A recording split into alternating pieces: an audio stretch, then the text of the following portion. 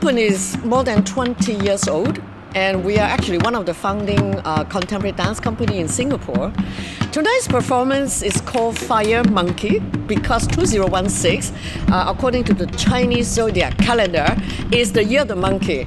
I'm looking at the energy, and the monkey is not necessarily a specific figure. It really represents that disruption in life and that uncertainty and the unexpectedness to kind of reflect the very uncertainty time, especially in current affairs.